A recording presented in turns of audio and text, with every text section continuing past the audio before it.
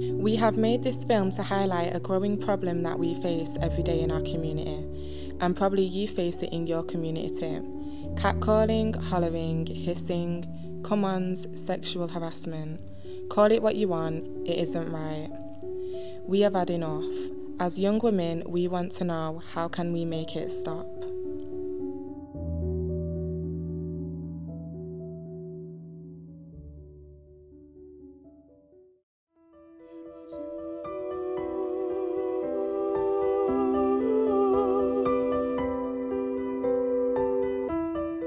It's West down Claremont Road. Great Western Street. Claremont Road, Great Western Street, Winslow Road.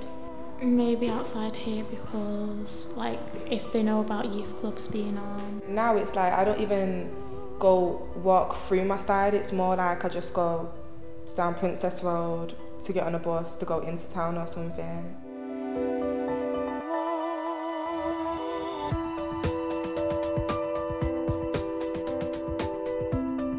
Especially like, it's worse like at 3 o'clock as well after school, because everyone, all these grown men are chilling outside the shops and stuff. And I remember walking to my friend's house and they'd all be staring at me in my uniform trying to chat to me. I just have to keep my headphones in and then just keep walking. I don't even give them eye contact anymore. So it's not even that they don't understand how young you are? No, they know how young you are, they don't care. They do not care. They don't care.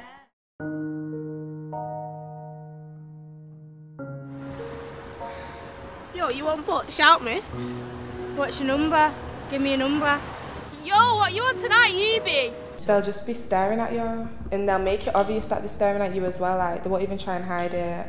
Or they'll bring their friends and they'll all stare at you and they'll try and talk to you. Every time I walk down there, someone's always got to shout me or Shout you? Or... What sort of stuff are they saying? Hey Browning. Hi, can I talk to you please? How old are you? Bumting. Like, come into my house. Shorty. Because I'm short. A little girl, that's been shouted to me as well. A little girl, come over here. They all shout like, little miss, like, what you doing, come here and stuff, and I just walk past them. It's frightening because you don't know what they actually want from you. Like, you don't know if they want to have a normal conversation or if they want to do anything else, like take it, like make the actions more seriously. Sometimes if I'm asking just one simple question that I actually can help them with, they go and take it further. So be like, oh, so where are you going? Or who are you meeting and everything. I think they're trying it on because obviously, like, and it's just like I'm just walking down the street, do you know what I mean? So it's like, why else would you want to talk to me? You don't know me, like, I could be a really mean person, why do you want to try and be my friend? So obviously you're trying to talk to me because you want something.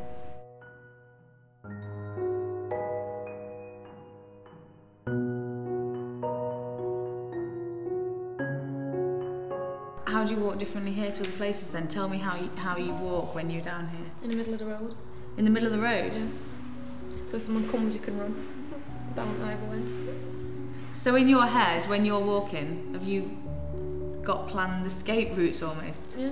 Yeah, usually when I'm walking past a group of people, if like I usually have my phone out in my hand, so I'll look at my phone and then as I'm getting towards them, I'll look at them, take a good look at them, then just like have my head down and walk fast. I usually like call my friends while I'm going somewhere.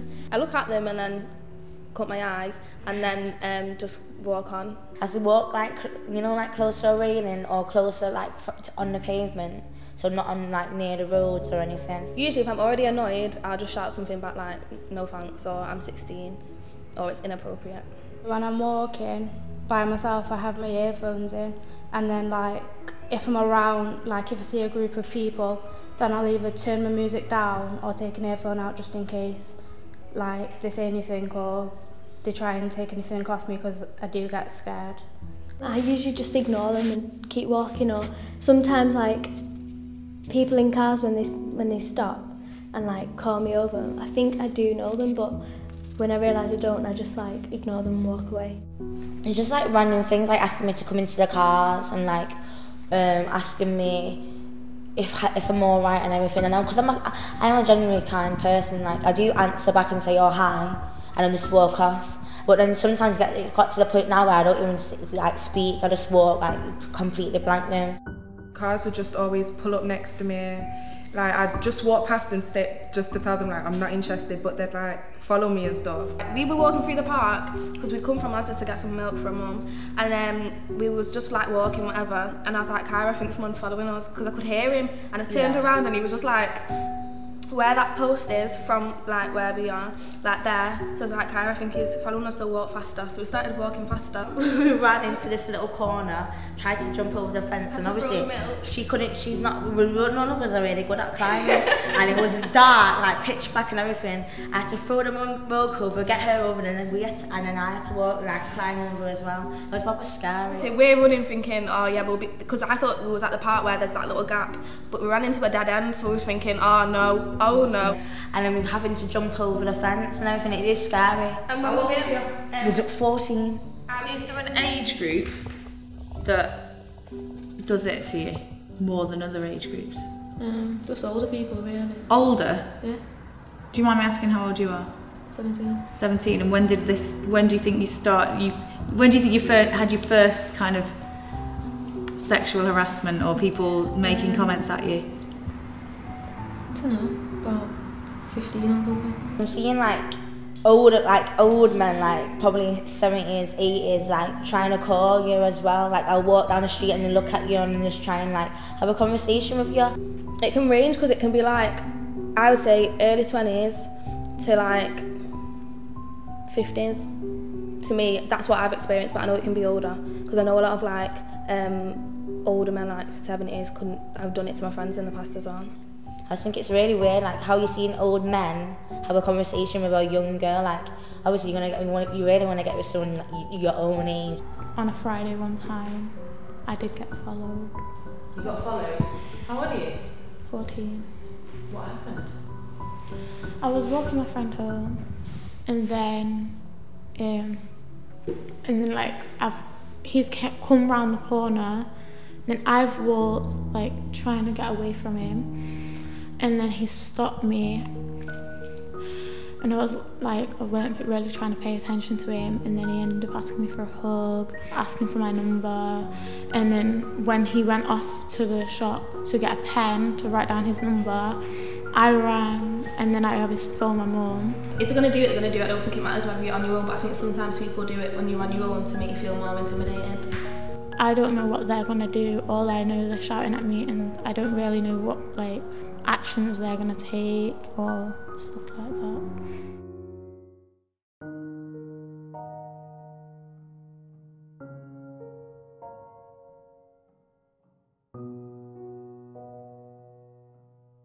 So you know when men or boys, I'll say young men, can't call, hiss or like trying to approach women or young females, why do they do that? I want to know why. Sometimes just to show up in front of the man. Some people get caught up when they're in a crowd, and some guys don't like to maintain their individuality. I don't know really. The majority of the reason is for them to show off. Well, men stay that way always. They've always been like that from before, way before you was born, right? So it's not a new thing, do you know what I mean? It's just a thing that men do, right? You get some men who, as the old time people say, are brought up, raised properly, and they have a line that they don't go across. And then you got some men who just deviate and just go way across the line. Sometimes forget that they've just left their daughter or their granddaughter or their mother in the house. Why do men call girls and young women? Wow. To be truthful to the girls, I'm not gonna try and justify it, right? Because man's supposed to be man and understand that little girl is a little girl, right? But then again, 3/4 of the time when they're walking on the street and they're naked. Do you think it's got anything to do with the way girls dress? Kind of, but... Just be honest.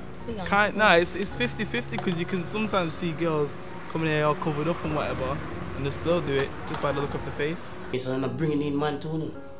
So the first enough you dress at home. Stop coming out on the street naked.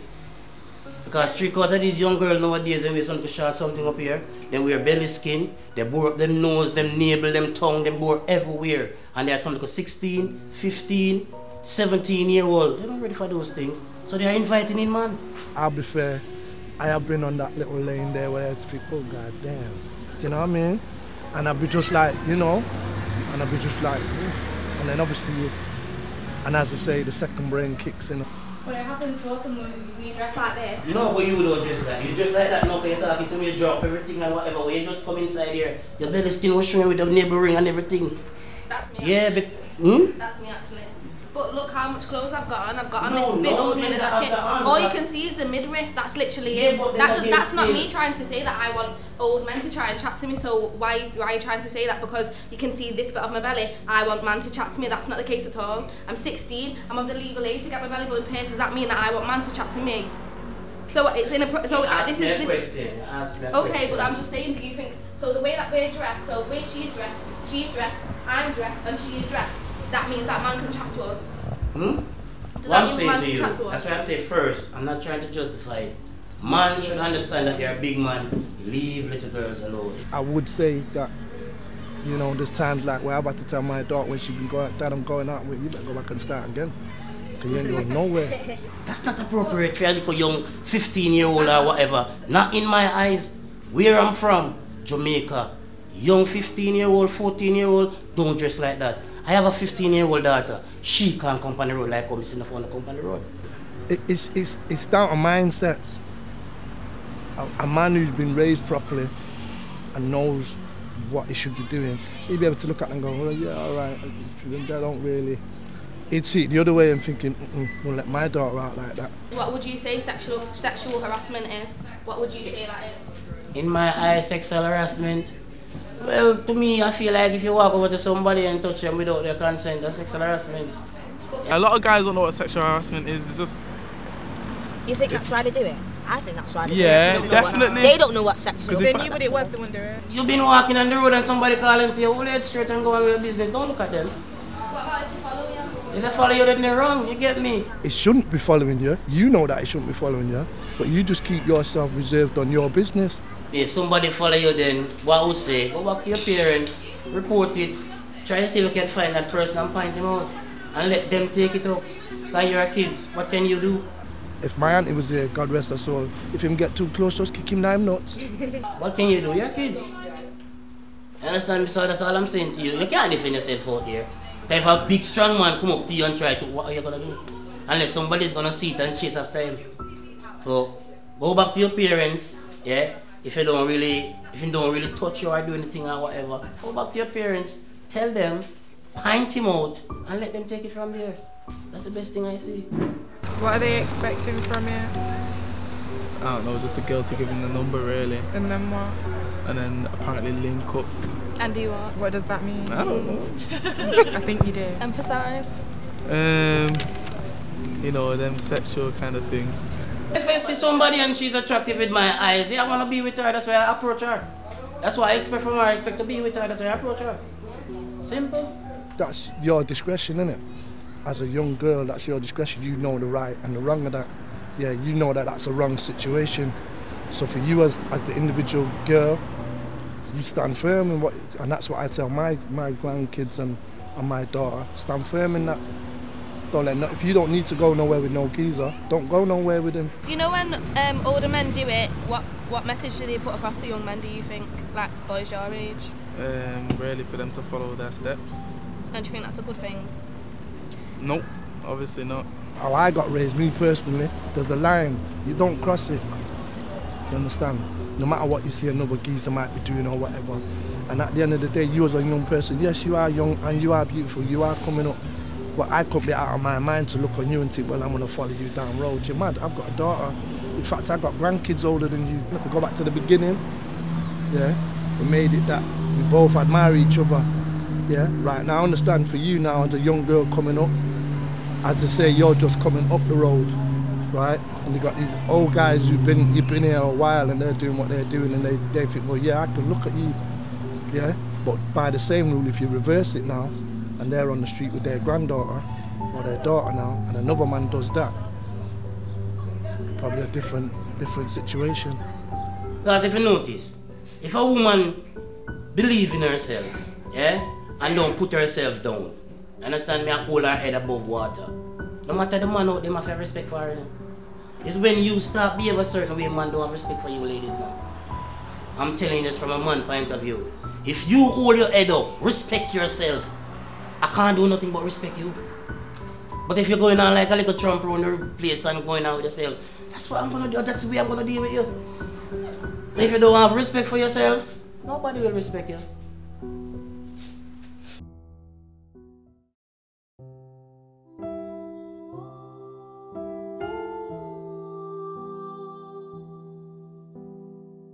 He should respect women regardless. Just because a girl comes out in shorts and a crop top, that doesn't mean that you have to lose respect for her. She obviously allows herself to leave her house because she feels good in them clothes, so why should she not leave her house in those clothes? It makes me angry, but it makes me like sometimes feel self-conscious because I start to question whether I'm putting myself out in a certain way, like am I making myself look too old, or am I putting myself out in a way that they're going to be thinking that I'm, you know, want something else from them, do you know what I mean?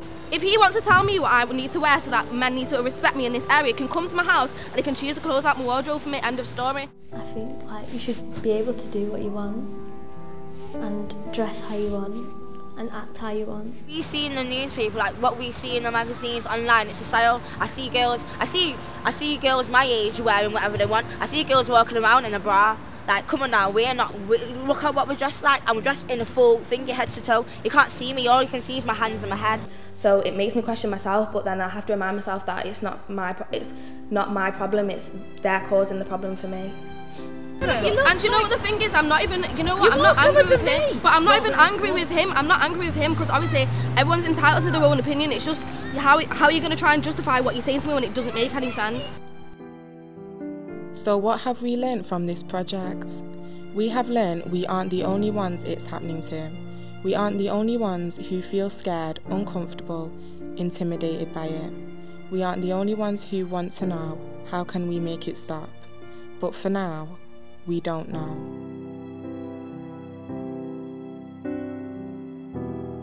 Has anyone ever challenged someone that's doing it to you?